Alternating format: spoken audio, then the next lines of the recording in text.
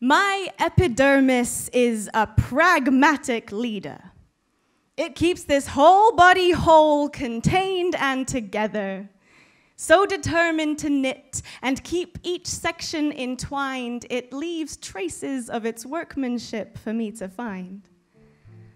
On this skin that holds and builds and breaks, stretch marks on my thighs are the most recent sign of my growth. They serve as a reminder of life's eternal hope.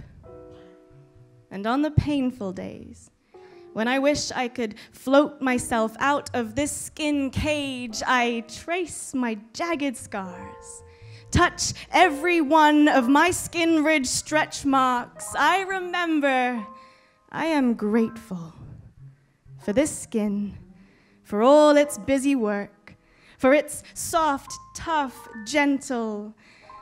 I am thankful that it remains, that it has not yet retired from all this holding and building and breaking and healing, asking only that I nurture it, repay it with my gratitude for the scars, for the stretch marks, for the hope.